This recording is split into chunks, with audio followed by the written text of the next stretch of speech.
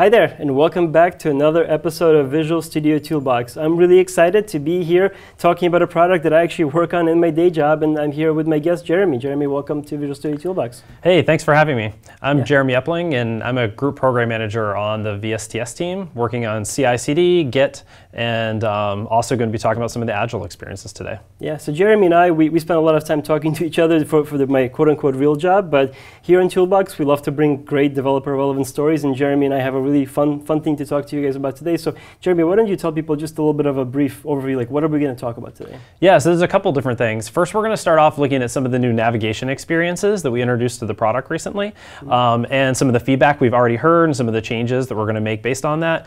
After that, we're going to walk through some of the changes to CI/CD. So we've done some really cool things in our build and release views, so we're going to go through those. And then we're also going to talk a little bit about some of the Agile changes that have come in, of how we split up the boards and have some new experiences there. And then I think you're going to wrap us up with another look at Azure DevOps Projects. Yes, that's the goal today. So one of the things I want to make sure folks, I don't want to make assumptions about our audience. I think there's so much tools and so much noise and so many awesome products out there. They might be like VSTS. What is VSTS? Yeah. So I figured let's start with talk about what is Visual Studio Team Services. Like Visual Studio Toolbox has often the IDEs and the editors, those kind of conversations in cloud. But this is part of our DevOps stack. So maybe you can introduce VSTS a little bit. Yeah, definitely. The way to think about VSTS is it's really a collection of DevOps services that we have. And there's kind of 5 main services when you think of VSTS. There is version control, which supports TFEC, which is our centralized version control system. But we also have great Git support with pull requests and all the features you would expect out of there. One of the other pieces that we have is obviously version control. One of the things you need to do before that is actually plan your work. So we have a great Agile offering that has Kanban boards, queries, everything like that. Another piece of it is CI/CD. So we have a stack where you can do continuous integration and deployment. You can deploy to Azure or any other cloud. It works great with AWS or Google Cloud or anything else. And works great with any of the different languages, just like we've been doing with the client work in Visual Studio. So it doesn't matter if you're building Python apps or anything like that. We also have a product for doing manual testing and load testing. And then finally, we have a package management service, which allows you to create your own private package management feeds and use those if you need to kind of have your own experience within your corporation. Yeah, so this product has been around for a long time, right? We've been working on VSTS, the acronym for Visual Studio Team Services, for a bit now. And it even has a longer history, right? I mean, this started as an on-prem product that we still ship and support today called Team Foundation Server, or TFS. So maybe you can explain what happened there. How did we go from TFS to VSTS? What was the vision? Yeah, definitely. It started off like a lot of Microsoft products as like an on-prem product a while ago. And then one of the things we saw a need is customers just want to go to the cloud. And they really want a SaaS offer that's just going to handle a lot of those infrastructure deployment pieces for them. So we started off with TFS, and over time, more customers were using it and loving it. And as we saw the cloud transition, we ended up just refactoring TFS in a way so that it can run great on-prem, but we share the vast majority of the code and also runs in the service. So we have a great hybrid mode where whenever we add any feature to VSTS or to TFS, it kind of goes in both places. And then with TFS, we ship a new major version about every year, and then updates around every quarter to 3 times a year. Yeah, so it's cool. I mean, we ship very, very often to VSTS. It's like every 3 weeks, there's a sprint release, so the features keep coming in for your cloud customer, and then every quarter or so we try to push as much as it makes sense to push back downstream to TFS. So exactly. Really, however people need it, they can use it. I think that's pretty awesome.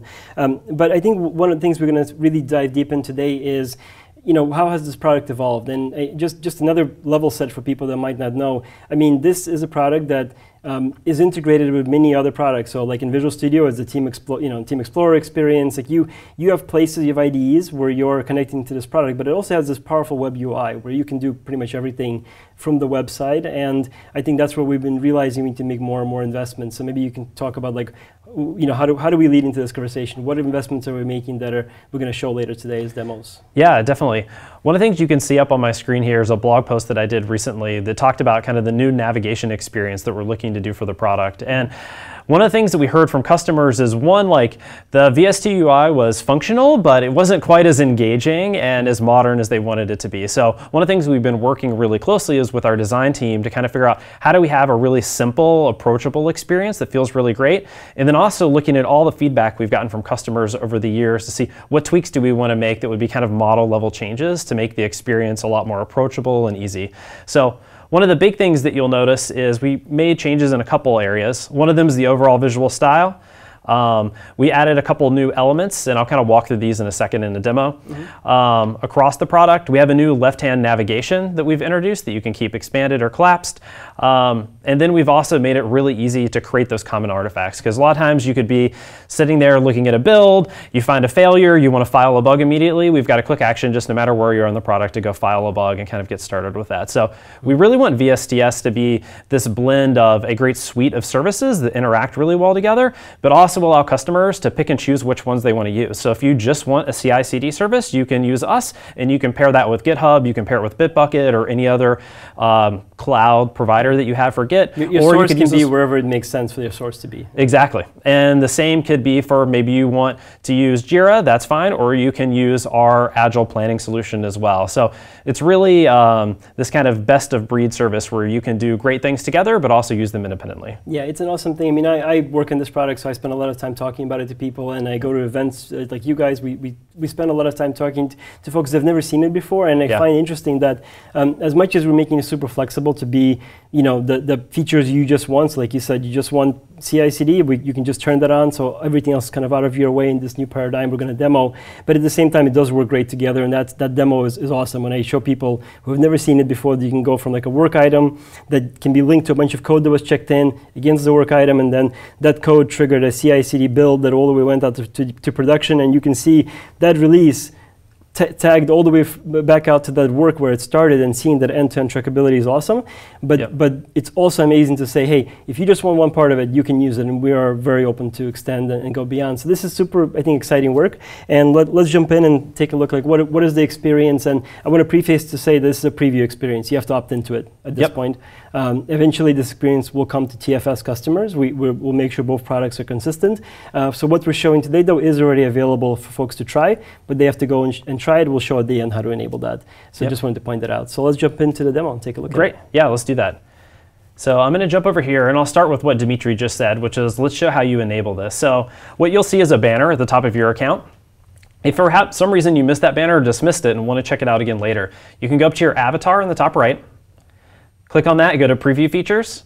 And this is the way that you can see all the different preview features that exist in VSTS. And you'll notice this one right here called New Navigation. So you just click that toggle, flip it on, and then you can immediately start using the new experience. Yeah, and one of the things that I like to point out for folks who are really new to the product is this notion of like your account, right? Right now, you're not in any particular project. You're on a much higher level view. Maybe you can talk about that. Yeah, the two levels of that. Yeah, so one of the things that we do is we want to have a great landing experience for people to get started with their day. So in this account, I'm in the Regis organization right now. As you can tell, I work at Microsoft, and we use VSTS for all of our internal projects. So there are a lot of internal organizations that I'm a part of, but in this case, I'm using kind of one of the demo organizations that we have. So one of the things that you'll see over here is there's kind of three main pivots on this view. One of them is the projects. So you can see a project that I've been to recently. There's a nice big card for that. You can see all the different services I'm using. And then down here is the list of all the other projects in this organization. So if you need a search, you can go up to the top right here and filter through the projects. I can click on any one of these, and you can actually see on the right when it does this cool little animation which services are enabled. So again, it gets back to what we talked about before, where it turns out on this mobile CI project, I just needed CI, so I can use that and kind of simplify my experience just to those services, or I can go up to these bigger ones. One of the other pieces of it, though, is it's not just about jumping into a project. Sometimes I want to see a view of what are all the things I care about. So like when I'm starting my day, I want to know what are the work items, what are the pull requests, what do I have to get done today? Right. So in the top right, we have my work items experience. And this is actually something, if you're in our preview, is not there right now, but we're actually introducing. And it was something that was based on a bunch of customer feedback where they're like, hey, I really need these experiences where I can see across things. So I'll go to my work items, and I can see a couple of these work items that are assigned to me, the state that they're in. I can click right on them and jump right in. And because this is a picture at the organization level, it also tells me which project they're in, so I can't get confused of what that is. Yeah. Then if I jump over to my pull requests, you'll see that I'll also see pull requests that are assigned to me. And then if I had created any, happened I hadn't created one before this, so you could also see the ones that I've created, so I can kind of see both sides of that. And this one has a little blue dot to let me know something's changed since the last time I was there. So if I click into this pull request, it will actually show me at the top the couple things that have changed. And then over here I can see that it's a new pull request, the number of comments, who's working on the pull request. Basically just think of this as kind of your to-do list when you want to get started for the day. This is everything that I need to get done in this organization. Yeah, and this complexity, I don't want it to overwhelm people, because at the end of the day, that left-hand side will be completely empty if you're in just one organization. The point is, though, that we can scale all the way up. And I've had people say to me, well, is this only for big customers? Like, is this for like the enterprise scenario? And I'm like, I'm one guy, and I use this for all my source code, for all my like planning of the work against the source code, for my CI/CD. It works for me just fine. It's free for up to 5 users. Folks are surprised to hear that we have a free tier. They think, oh, you have to pay for this, or it's part of some Visual Studio thing. I'm like, well, the name is associated, but it's its own product. It has its own free tier. Go check it out. And this, I think, improves my life a lot if I was working with you guys day to day, kind of on code and on planning work. So that's kind of awesome. I even learned a few things I didn't realize. Like on one of the screens you were showing, someone was like, "Oh yeah, I didn't notice that." Nice. Even though I stare at this now almost every day. So that's really awesome. So okay, so now you've gotten to the point where you understand what your life looks like. Let's jump into the product and take a look what the next level of depth is. Let's do that. So I'm going to click into a project, and immediately I'm brought to the project summary experience. So I kind of get an overview of what's going on in this project. This is actually something that was in the old experience, but there's a couple areas that you'll notice that are new. One, this whole left-hand nav is new. So in the current product, it's kind of a blue strip across the top that tells you where you are. One of the things we've done is brought it over to the left side. This allows us to kind of scale more and to get quick access to kind of everything that we have. So over here on the top left, I can see the project I'm in, this Fabricam Fiber web project. You can see that I've got overview, and that's where my dashboards are. So things that sort of give me a view across all the services that are enabled for this project are all kind of in the overview. So like my wiki could apply to what we're doing with our CI builds versus what we're doing with work. I can come down, hover over work. You can see I can get to the familiar work pages around seeing all my work items, boards, backlogs. For code, similar set of things, build and release CI/CD. We talked about test, and then finally package management. So you can see kind of these 5 major services that we have across the product. Right. And one of the nice things is, like I was saying before, no matter where you are in the product, so I could be on any one of these pages, I can click on this plus button up here and just go ahead and file a bug or create a work item from anywhere. Yes, a very common kind of activity people do all the time. So that's the quick access bar to it. And then one of the other things we've heard is that sometimes people would get kind of lost in the product because there is a lot here. So one of the things that we've done to correct that is to have this breadcrumb up at the top. So you always get an idea of where you are. So you can see I'm in the Regis organization, Fabricam web project, and then we call these top level items over here services. So kind of like I'm in the work service, the overview service, and then I'm on the summary page. And if I were to go over to work, you'll notice the overview closed because you don't really need that anymore. We expanded work. And then you'll notice the breadcrumb updated to say, okay, I am in the work page, and then the page under that is work items. And I can see all the different work items that are on this page. One of the things that you will notice, though, as you move around the product is sometimes you kind of just want more room and to kind of immerse yourself. So if I go over to boards, we have a great boards experience here, but sometimes I just want to be able to go edge to edge with my board. So one of the things that we've done is make it so it's really easy to collapse the left-hand nav. So if you want to be in this kind of collapsed to minimal state, you know the product really well, you know what the icons are, you can still hover and get tooltips on them, but you can really get in that immersive view of what's going on with my board. Yeah, less Chrome and more of the productive space. And then I guess you can still go fully full screen like in some of these experiences with top right. Exactly. So you can really even take over more of the space there. So that's cool. And I mean, let me ask a question. Like, did you guys just decide to do it this way and just woke up and did it, or was there more of a process? Because I know that a lot of times people want to be part of these things hosted in the cloud. They want to provide their feedback, make sure it's executed on. I think we're trying to do a lot more of that. Yeah, definitely. So I'd say this process started probably around like January, February, and it started with us just really looking through all of our customer satisfaction data. So we use this thing, Net Promoter Score, NPS. People probably be familiar. Anybody here that's ever gotten one of the pop-ups ask like, do you like the product or not? We actually do read all of those and look at the feedback. I start most of my days actually looking through all the verbatim comments and seeing what people like or not about the product. So one of the things we did was we saw consistent feedback around how do we improve the navigation and how do we just improve improve the performance, which has been another part of this. And then another piece around just kind of modernizing the visuals. So we looked through a bunch of those. We actually contacted a bunch of people who set their marketing preference so that we could contact them, did a bunch of interviews with them, ran usability studies. We went through this was probably the 4th iteration of this design as we were testing it with different people over a couple months. We went and built it. We launched the preview in June. And since then, we've actually gotten even more feedback. And like I mentioned on the last page, that my PRs, that my work items, that was a major piece of feedback. A couple other pieces of feedback we've gotten is changes we've made to teams. So VSTS has this notion of projects. Inside a project, you have a team. And one of the things that we've done in the Agile space is actually make a change here. Before, you used to just have a backlog page over here, and it contained kind of your board was in there and your sprints. And a lot of times people were kind of confused because it was this very much an amalgamation experience of multiple different things. So we split those up, but then we noticed from talking to customers that it kind of introduced a different set of problems. So one of the things that we're working on now is trying to figure out how do we respond to that feedback and make sure that it's still really easy for people to switch between their teams and kind of keep that context if you work that way. So yeah, we definitely listen to all the feedback, so it's really helpful, whether it be Twitter or blog comments or the NPS results. And whenever you turn off a preview feature as well, you'll notice that we actually ask you, why'd you turn it off? And I can guarantee you we read all of those too.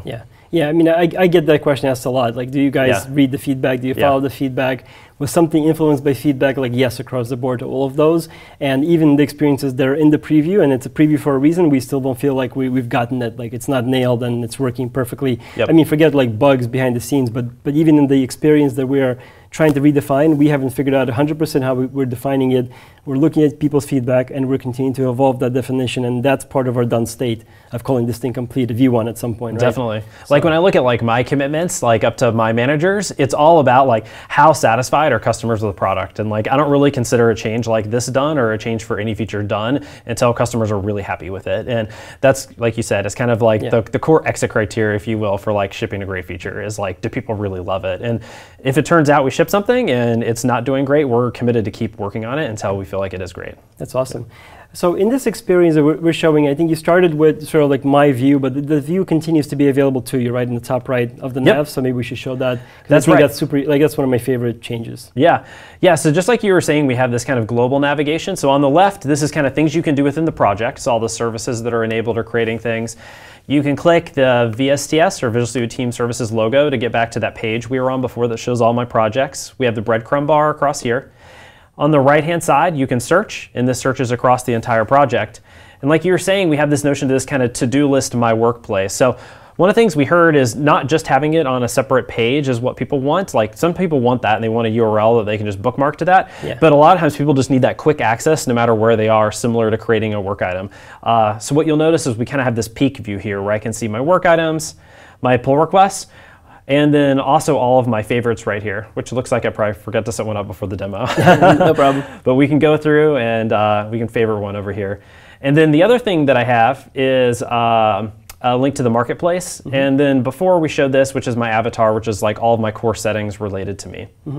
Yeah, and also in that avatar, that's where we can enable this preview experience, right? So maybe you can show like where that is one more time just to make sure people know, because it's easy to miss. It's one of my top asked questions. Folks say, where's that thing that you guys talked about in release notes, or where did you just tweeted about, like, this is where you go and this is where you go for everything if it's available to you. And this list will be different for even different people, right? So some people will have more items because they're in kind of more deeper preview rings of our product, and then engineering has sometimes the most. I see some people having quite a few, and then we have these enabled. And you can always opt out. That's another very key thing. Like, we understand you need to get your day job done. And also, what's the scope of this new navigation? So if I have like my work VSTS, but then I have my private one, can I switch it on for one but not the other? Will I impact other people in my organization if I turn this on? Is there any fears around that? Exactly. So just like you said, we roll out features based on rings. So sometimes you'll have access to some things and other people won't.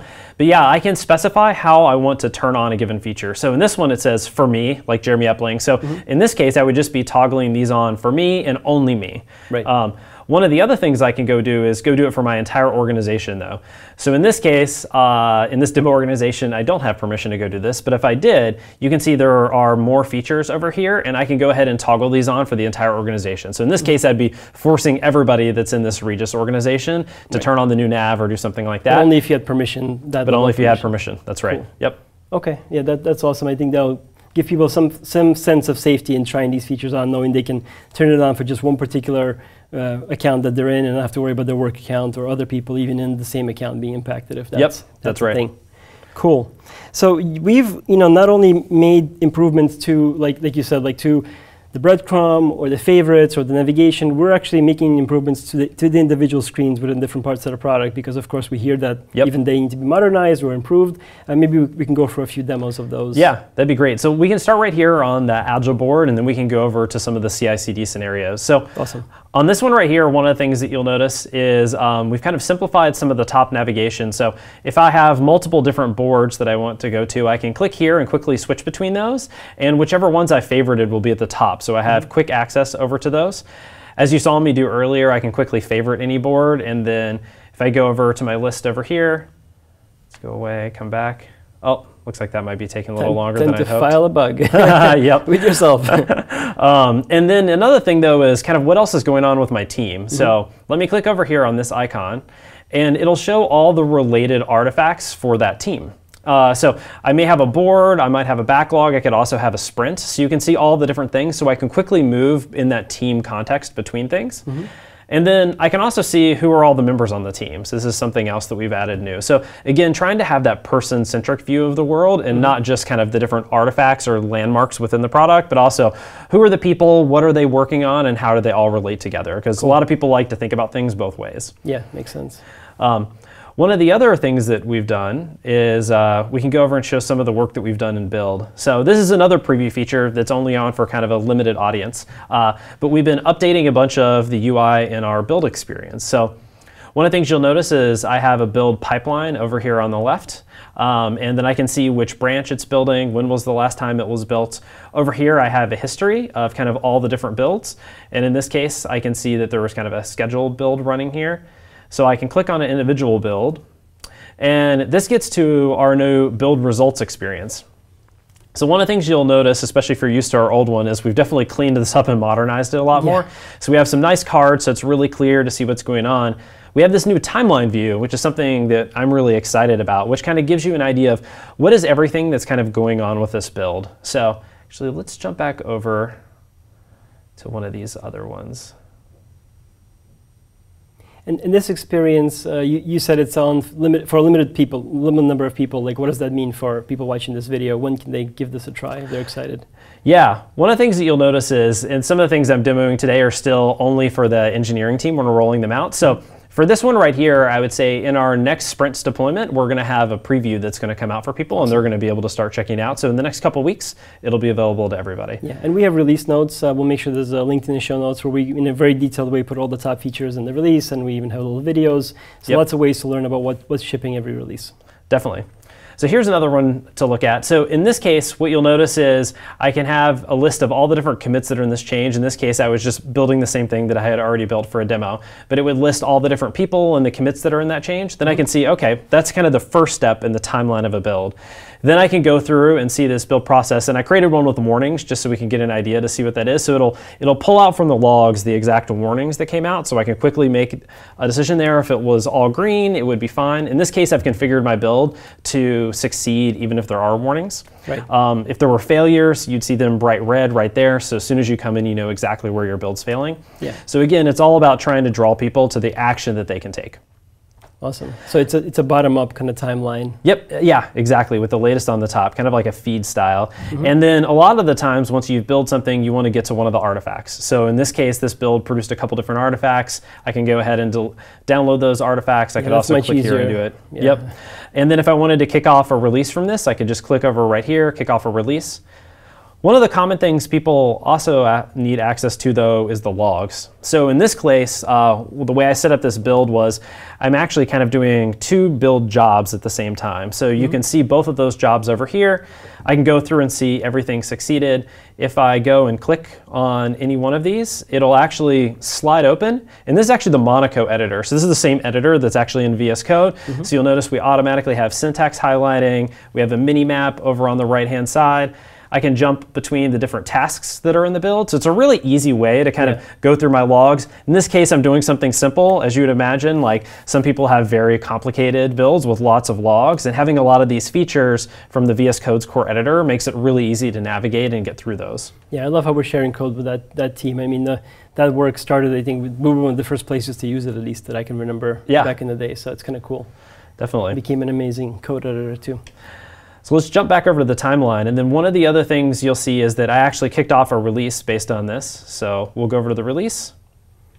Yeah, so it's worth kind of pointing out again, just to level set for some people that, this is like two distinct capabilities of our product, of VSTS. You can use them independently, or they work great together like this. You can build your code in the cloud, and you can choose to stop there, or you can even choose to make it a continuous integration, so it's constantly building and check-in based on how you configured it.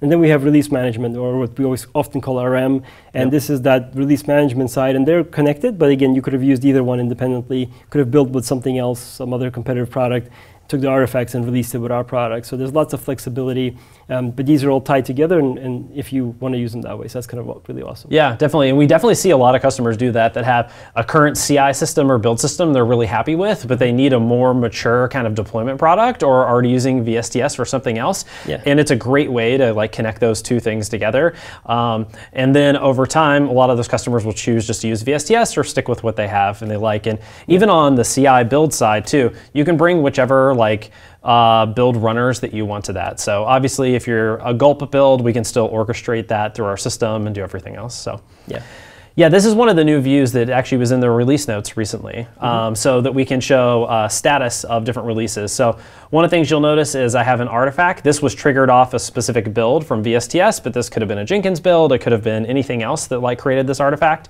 And then you can go over here and see I deployed it to Azure. In this case, it triggered a failure just so I could show that in case there's a failure, or if you just needed to, you could go through and redeploy. One of the other things that we can go and do is actually edit this release, or even just edit the entire release pipeline.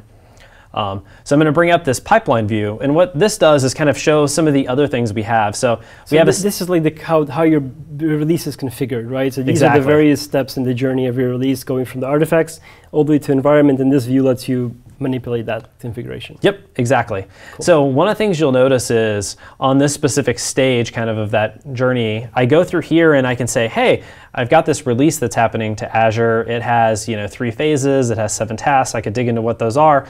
But sometimes for more mature, I would say, customers that are going through and doing deployments, they'll have different conditions they want. So different things have to be met before a deployment can happen or after a deployment happen. Maybe you have a set of people that need to approve from it. Maybe you want to set up a set of gates that can basically trigger things where you're going to be monitoring health over some period of time, and you want to kind of run that over time. Yeah, the release gates is a cool feature. It's something we shipped fairly recently, so a lot of people still don't know it's in there in the settings. But having the ability to gate, and we even have the marketplace extensibility of it, right? So people can even build their own gates against this and make decisions what protects their builds and how they deploy. Super option. Exactly, and some of the most common gates that I see, and some we use even for deploying VSTS, because we use VSTS to build and deploy VSTS. Yeah, we've got Inception going on there. Yeah, for sure. Exactly. Are different things around health monitoring, and you just want to check it on an interval to make sure everything's going well, and then maybe after a day of doing that, or an hour of doing that, or whatever you think feels great, then you can progress to the next stage of your deployment. So maybe you start off in an internal environment, and you go to kind of a pre-prod environment, and then you go to prod. And it gives that kind of flexibility so you can do that. And just like you have pre-deployment conditions, you can also have post-deployment conditions, and these are also gates and approvals. So those same kind of extensibility API points you mentioned before, can integrate easily into both of these. And then if you need to, you can always go through and create more environments. And I'll just go ahead and create one here.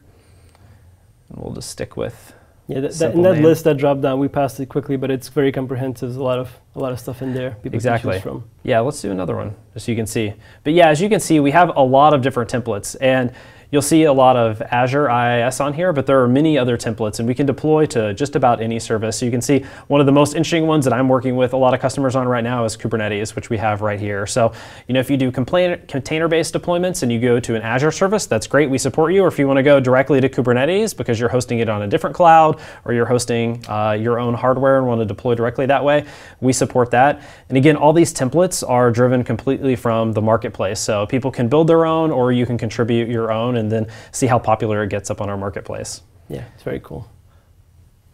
And you can build really interesting, complex environments throughout here as well. So I can go through here and say that this depends on both of these environments. And just have different interesting configurations like that. So it really allows people to kind of do this notion of kind of fan out and fan in across their system. And then one of the things we didn't touch on quite yet was also the test part of the product, and then the artifacts or the package management side. So those are two other pieces. If you have manual testing, if you have load testing, or you have a need to have your own kind of private registry of internal feeds that you're using within your company. Yeah. Maybe you want to ingest things from the outside, like open source, have it in, but only lock to specific versions. You can go ahead and kind of do that in a safe, controlled way to make sure security, whatever protocols or compliance protocols your company has are met on there. Yeah, and it's cool that, package management, just like every part of our product, is very much looking to be open and inclusive. So we're like supporting Maven and NPM and NuGet. Like we're not, this isn't old Microsoft. There isn't just like only our products thing in there. It's pretty much looking to be anybody's package management solution, and we're looking for all the feedback from the community to make it better. Exactly. Cool. Awesome. So I think this is a great set of features, and with this, I want to segue to one closing demo that I'm going to do from my machine, which is to talk about Azure DevOps Projects, because this is something your team builds as well. It's part of the Ibiza Portal inside of Azure. So people ask me, what is this, and how does it compare to VSTS? So I figure let's use this moment to talk about another great UX experience that lets you set up CI/CD pipelines and really explore multiple products in our cloud together as kind of a set of things that it helps you configure. So Azure DevOps Projects is inside of the Ibiza Portal. And I'll switch over to the Ibiza Portal here, and we'll have a link to this page as well so you can learn more about it.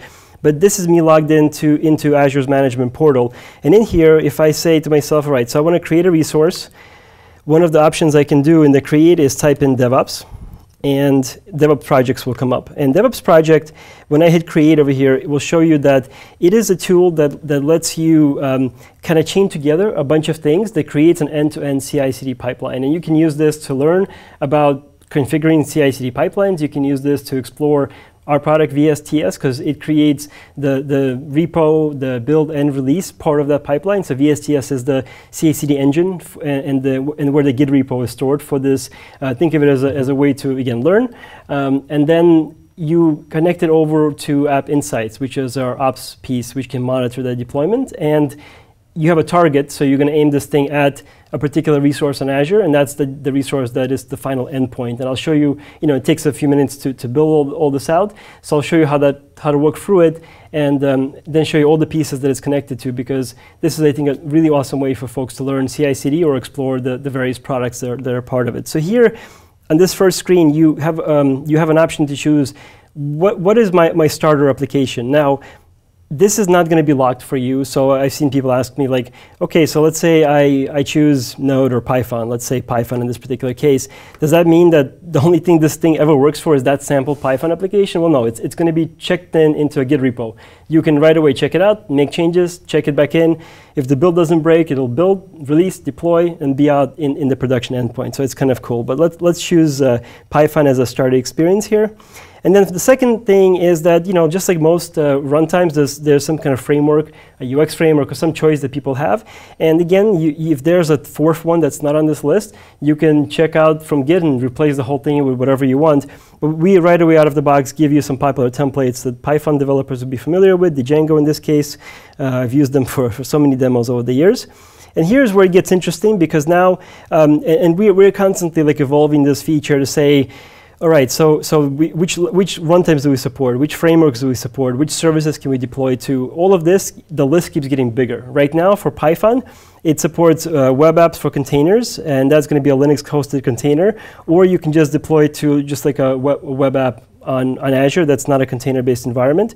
But if you go to something else, so for example, let me show you Node. If you were to choose Node through this wizard, Node actually supports Kubernetes already. So we're adding Kubernetes to this as well. And again, this is an awesome way. This is how a lot of people are learning how to actually set up a Kubernetes deployment through a CI/CD pipeline for a particular language that they're interested in.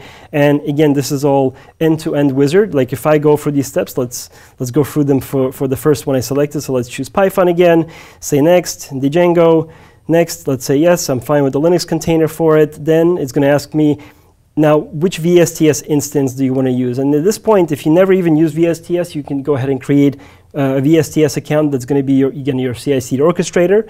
And you can name it right here. Or in my case, I have one already, so I can go ahead and select my particular one at the bottom here.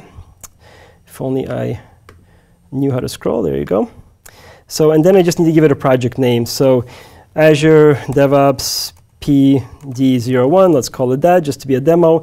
So this will now link my source code that I selected. It will put it into a repo and it'll configure a CI/CD pipeline in this account that I selected inside of this project, and it will deploy it to Azure, to this particular region, and in that region it will also instrument it against application insights so that you can monitor the release. So in this case, I'm going to pick the West region, and I'm just going to hit done. And as long as I didn't choose something that was an incorrect, a reserved project name or something like that, it will let me go forward, and it will start creating the resources. So within less than 10 minutes, you're going to have all this stuff deployed. It's really powerful. There's even some database options being added to it, so it's a really cool way to do it. I'm going to jump into one particular place that I already created a project. So if you click into this project, we have, again, investments in UX. We're trying to make it easier for our developers to be able to understand what exactly is it that they are managing in a visual way. So here we show that there's code that's checked into a repo inside of VSTS. The builds are happening inside of VSTS, and VSTS supports Mac, Linux, and Windows builds. So it's choosing the right build, and we support containers and Kubernetes in our release. So our release is pushing this out, and from here you can literally click on one of these. So if I wanted to see the source code, I can click in, and here you go. It's opening VSTS for us, and it's showing us the code. It's showing us a code diff. There's so much rich features there. And then if I wanted to see how the build's doing, I can click on builds, again, jumping out to VSTS, showing the build view, the one that we were just talking about a second ago. And all of this, all the experiences that Jeremy was covering as something that you could do from VSTS itself could be like pre-configured here, and you can jump in and take a look. And at the end, I have my releases configured and all the way out to a website that's going to be up on Azure. In this case, a Python website. I even changed some code, and the pipeline kicked off again. I added some exclamation points because I love Azure. So it's really cool, and it's not a replacement for VSTS. When people ask me like, is Azure DevOps Project the replacement for VSTS? No, it's another UX inside of Azure that makes sense in Azure. And I think we'll see more and more places where VSTS plugs in over time into parts of Ibiza and the management portal. But just wanted to show this off because I was excited on this UX day to show some more cool UX our teams invested on. So that's it. I think that we covered our agenda for today. Yeah, anything else? That's everything. No, that's everything. Okay, awesome. Well, thank you folks for watching. We hope you enjoyed this episode. Please leave us your comments. You can follow us on Twitter. We'll put all the links and all into the show notes.